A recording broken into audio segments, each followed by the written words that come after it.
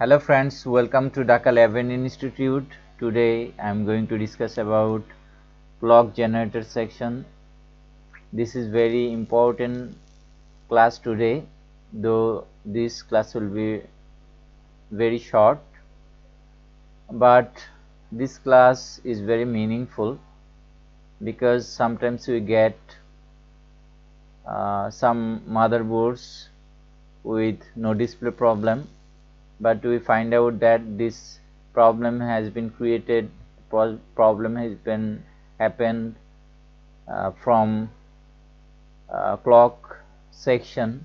So this clock section is very important. So today I am discussing about this, and we can see this is desktop motherboard 2480X connector port, and in 13 pin there will be 3.3 volt, and this bolt will enter into this clock IC, and when this clock IC will get voltages, power, and this clock IC will be activated, and then when this clock IC will be activated there will be crystal frequency, and there must have crystal frequency, because without having or without getting crystal frequency this clock IC will not be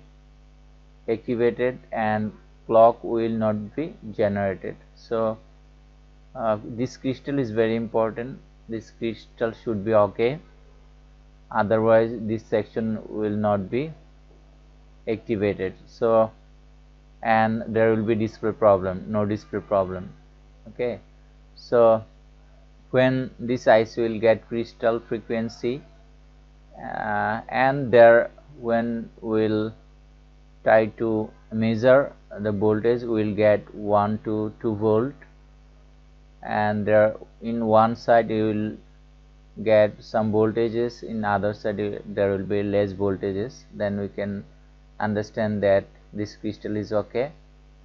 And after getting frequency, then clock IC will actually pass clock to the other parts of motherboards. Clock is very important. So we can see that there are a lot of chips are here.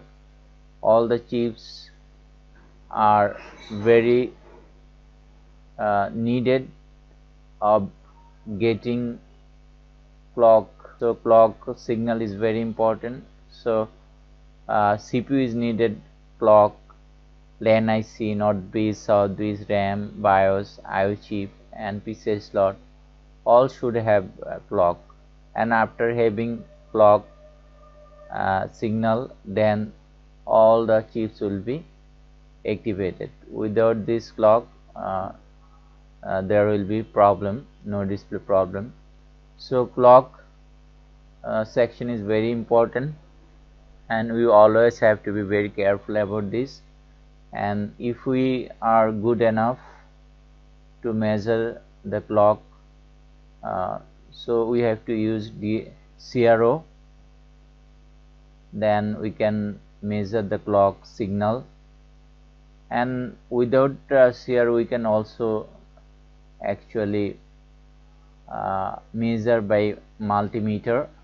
We can get 1 to 2 volt, and this clock IC will actually generate 1 or 2 volt clock signal to all these ICs.